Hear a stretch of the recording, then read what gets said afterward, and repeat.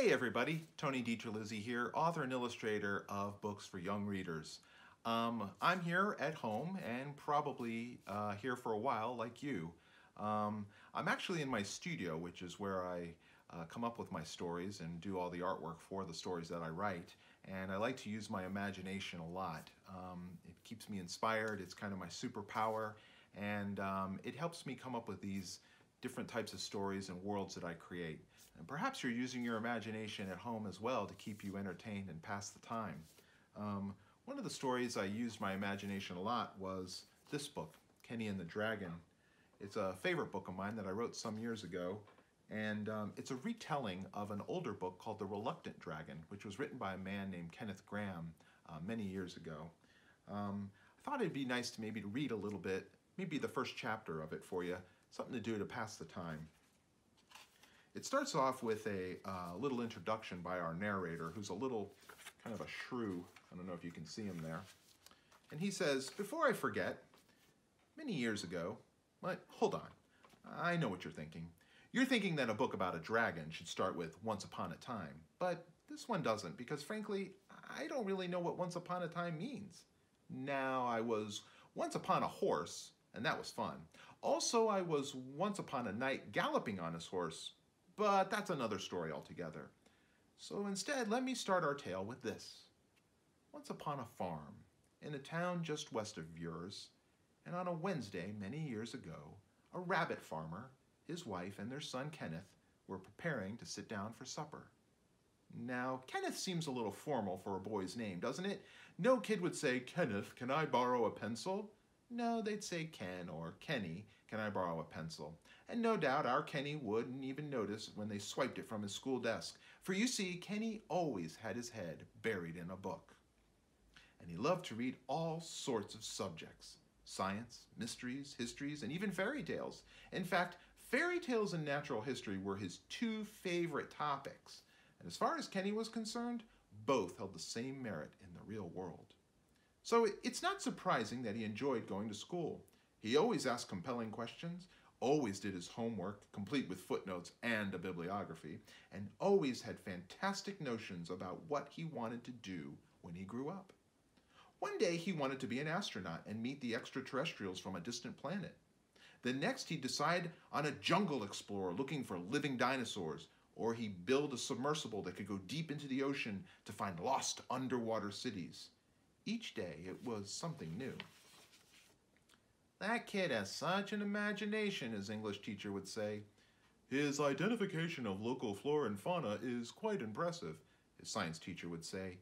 "Kenny Rabbit, he's kind of out there," his classmates would say. And to a certain degree, they were right. You see, like them, Kenny grew up on a farm. Both his mother and father were farmers. They came from generations of farmers who grew vegetables and raised livestock. So his parents, like most of his neighbors, really didn't have time to read books. They were just too busy tending the farm. You can't harvest corn with a book," his mother would say. "No book's gonna bring the sheep in at sundown," his dad would say. Regardless of what they thought, though, his parents did their very best to support Kenny in all that he did, right down to listening to his lengthy theories on this and that over dinner. "You see," Kenny would tell them, "it's going to rain because cold air and warm air collide in the upper atmosphere. This creates thunder, and it causes the moisture within the cumulus clouds to fall." "Huh, I thought it was going to rain because the cows are laying down," his father would reply. And most folks in his town would have agreed with Kenny's dad. Hold on a second. What was the name of that town?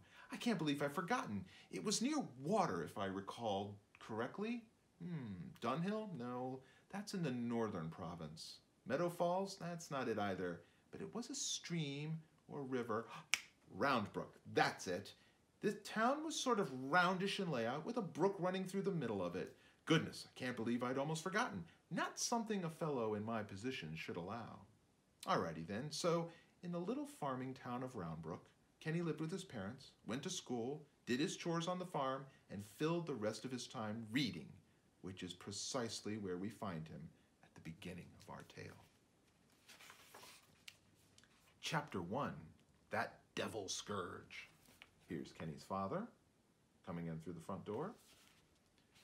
Kenny's father burst into the kitchen, panting heavily. His ears twitched. It was supper time, and Kenny's mom was making her family's favorite corn chowder. The soup's heavy aroma swirled about as the farmer moved through the room. "Pack your things, we're out of here, we're moving," Kenny's dad hollered. He was a scraggly, hairy fellow wearing a wide-brimmed hat, and he was trying to catch his breath as if he'd been running. "Moving? Not now, mister," Kenny's mom replied. "The corn's not boiling yet, the broth isn't quite right, and I still have to sew the patches on Kenneth's trousers for school tomorrow." Kenny's dad paused, walked by the stove, dipped his finger in the pot, then agreed it wasn't quite right. "Get your dirty paws out of my chowder, wash your hands, have some milk, and tell me what's got you so riled up." She ground a little pepper into her broth. Unlike Kenny's father, she was soft, round, huggable, and seemed to always be adorned in an apron with a spoon in her hand. And here's a little illustration of Kenny's mom cooking. Kenny's dad did as he was told. Then he stroked his ears and started. "This afternoon my eyes saw something I wish they'd never seen. I went to shepherd home the sheep up on top of Shepherd's Hill where they'd been grazing all day. As soon as I get up there, I see the sheep all huddled and quiet on the far side of the hilltop, and I think to myself, what in the world has got 'em so spooked? So I wander over to the other side of the hill. You know where them rocks and boulders are? Here, taste this better? Yes, much better. So I, hold on, dear. Kenneth! Get out here and set the table." The wooden floorboards creaked as Kenny shuffled into the kitchen, his head buried in his book. He was reading a story about a giant, written by a man named Oscar. Without looking up, the small, skinny lad opened the cupboard and grabbed plates to place on the table. "No plates, bowls, Kenneth. I told you early we're having corn chowder tonight. Get your head out of the clouds, put the book down for a minute, and set the table properly." His mom snatched the book from his paws and set it on the counter. The wooden counter was dinged, scratched, and stained from years of use. Pots and pans hung from the ceiling right above where Kenneth's mom was cooking. She reached over and opened one of the numerous round windows to allow the cool country air into the kitchen. "Don't you want to hear the rest of my story?" Kenneth's dad whimpered through his milk mustache. "Of course, dear, of course. What did you find in the rocks?" his mom said as she tasted the soup. "So there I am, climbing up the big rocks and boulders, and the while I'm thinking, there must be a wolf, a lion, or a bear hiding in there. Remember I said I heard those weird whooshing sounds coming from the hill last week?" Kenny folded the napkins and placed them around the banged-up wooden table. "I remember that," he said. "I thought—" "Hold on, son, hold on," his dad interrupted, waving his hands. "So I make some noises of my own to see if I can spook it off, and that's when I saw it." Kenny stopped setting the table and looked up. Saw what? The gears in the lad's brain began to turn. He realized his father's tale involved some sort of encounter with a carnivorous animal. Kenny figured he could determine just what his dad had seen based on the description. A lion was out of the question. They were too far east for lions. Wolves usually traveled in packs and were rarely seen in these parts. But bears did prefer rocky outcroppings or caves. "Well, first I smell something burning. Not wood, but something smoky-like. Then I see a pair of glowing eyes, and a head as big as this table peers out from the opening in the side of the hill, and it's covered in horns and scales and fur like a crocagator."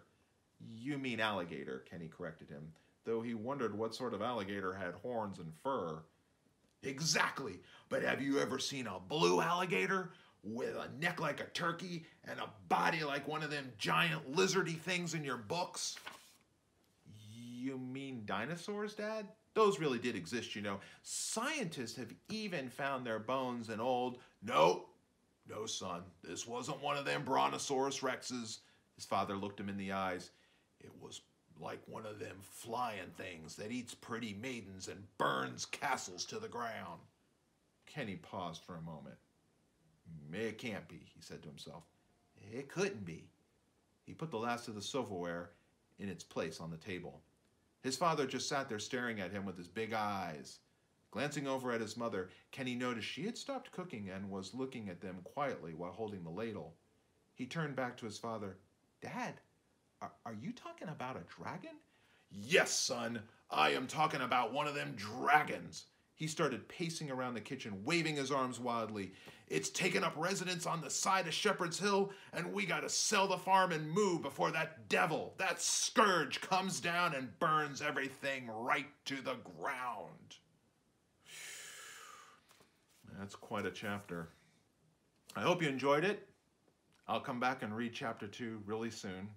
Thanks, be well, and take care. Bye.